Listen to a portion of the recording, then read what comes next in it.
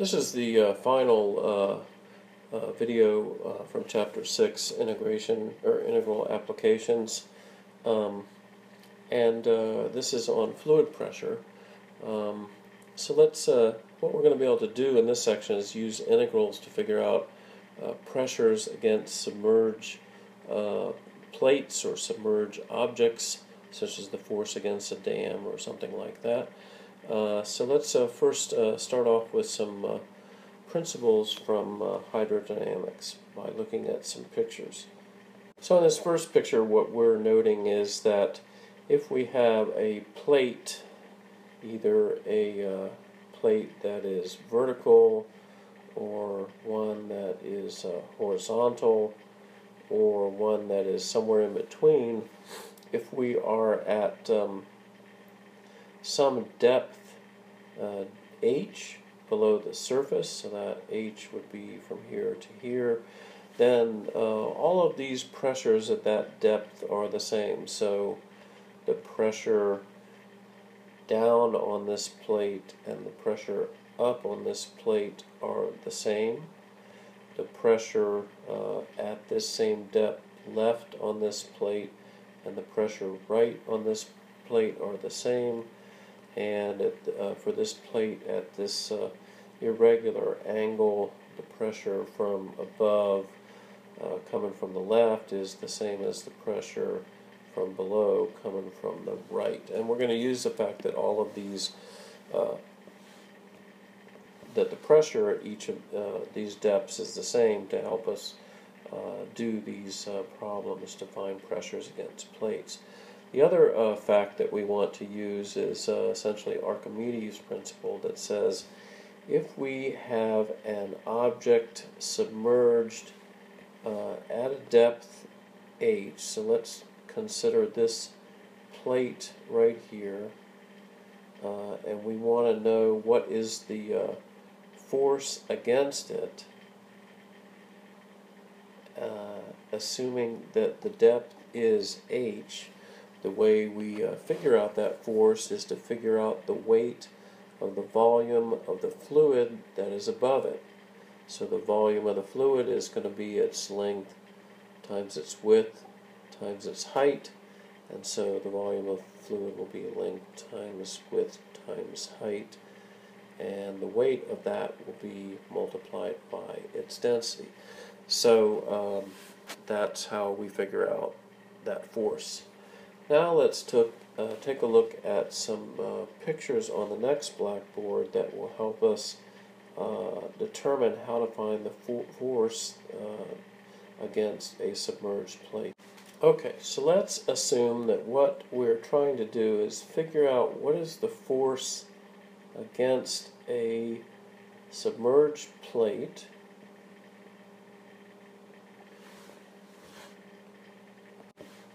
So we want to know the force against this plate or this wall that is so many units, call it h, the depth of h below the surface at the top. Of course, then it's a different depth at the bottom, so it varies on the plate between a depth of h and a depth of d.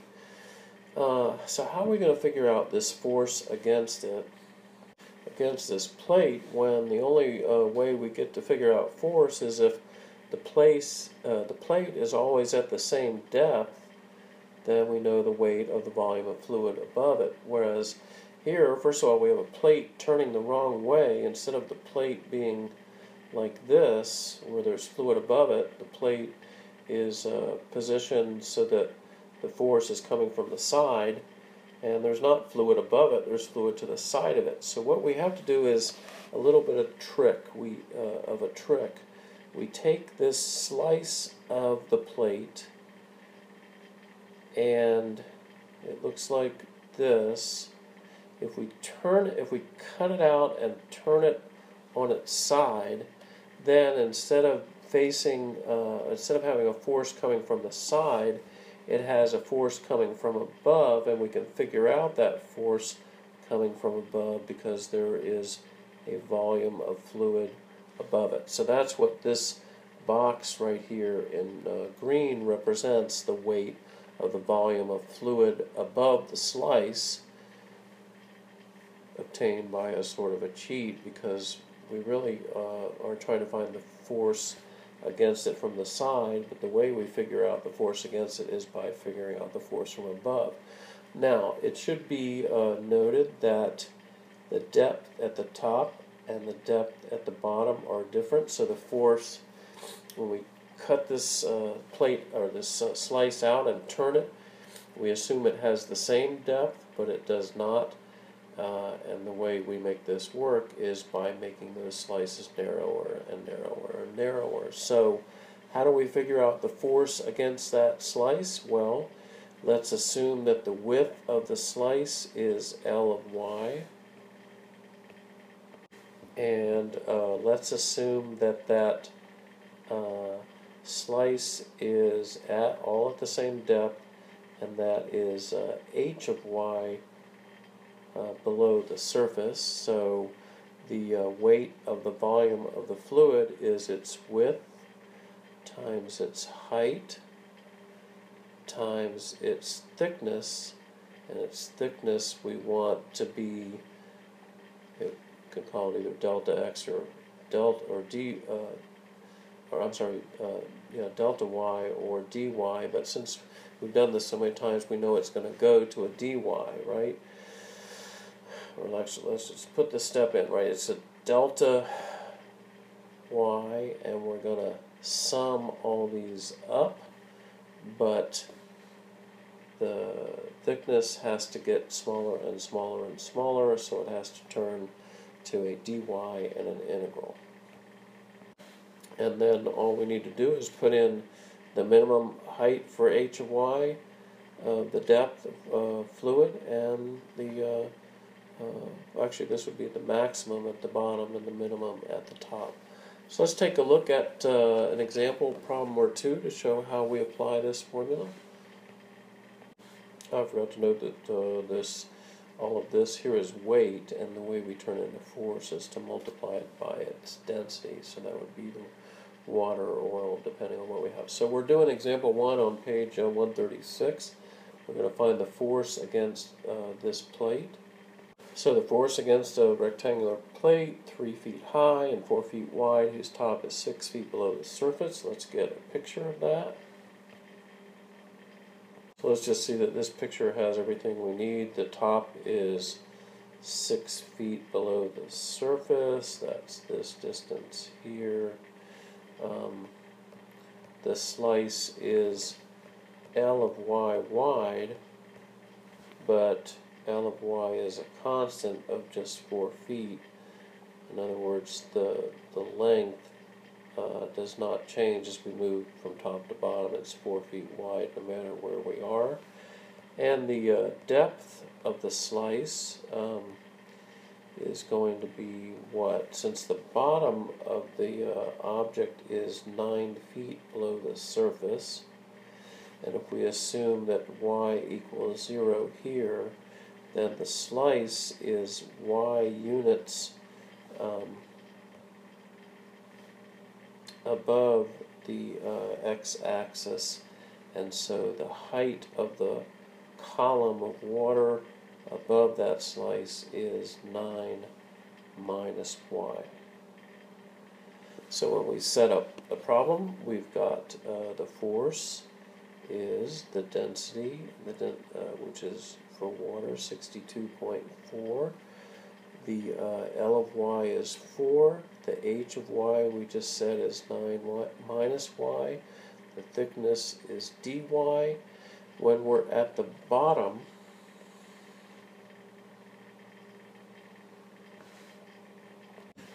when the slice is at the bottom, the height of the column of water above it is 9 feet, and that would be achieved by a bottom limit of integration of 0. When the slice is at the top, the height of the column of fluid above it is 6 feet, which would be achieved with a top limit of integration of 3.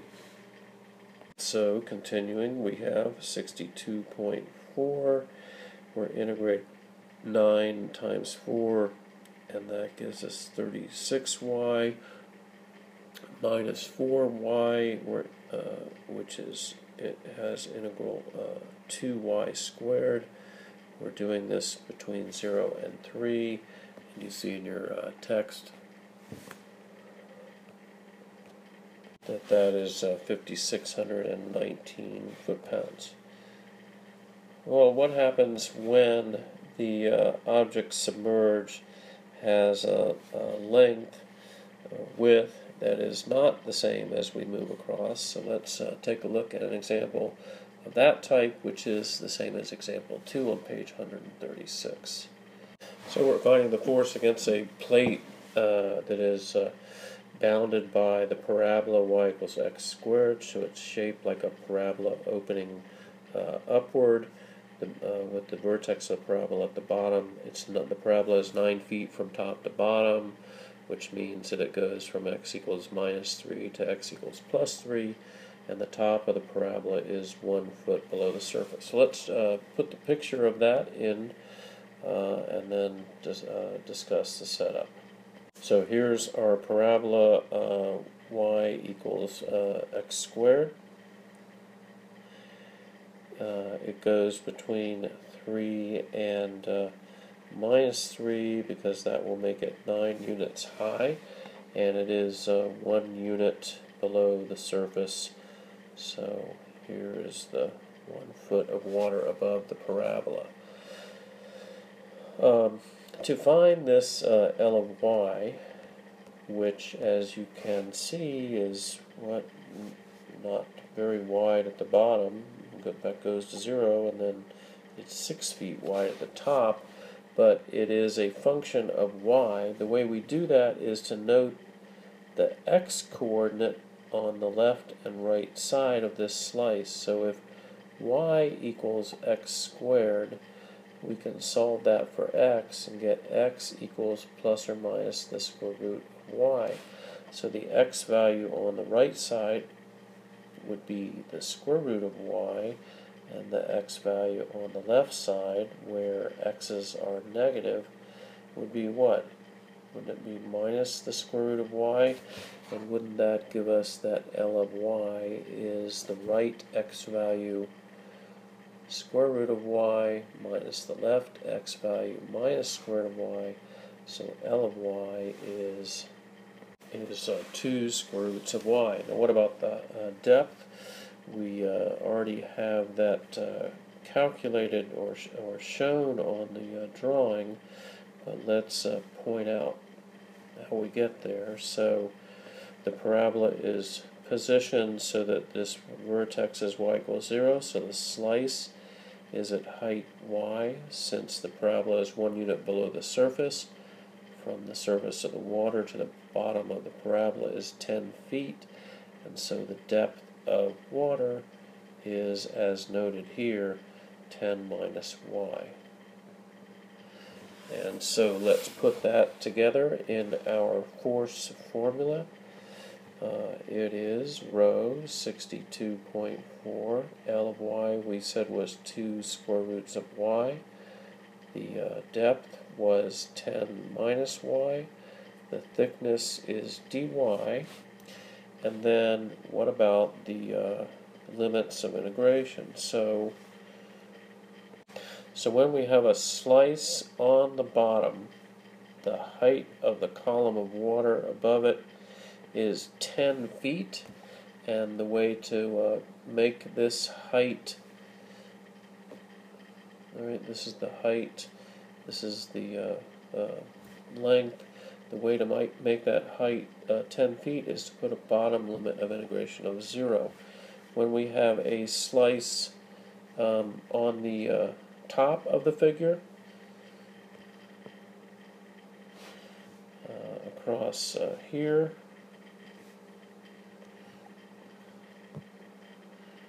the height of the fluid above it is only 1 foot, and so the way to make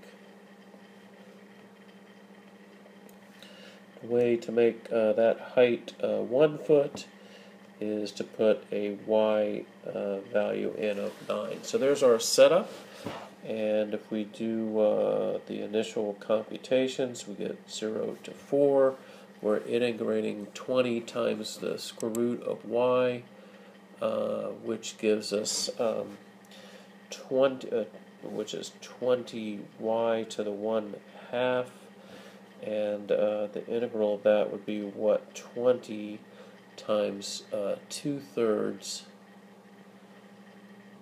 y to the 3/2, and then this product is 2y to the 3/2, and when we integrate that, we get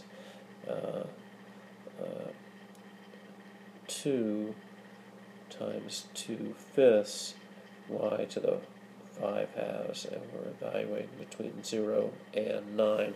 I've done this just a little bit differently in the book. In the book, we have factored out this 2 and grouped it with the 62.4 to make this as 124.8, so the 2 has come out.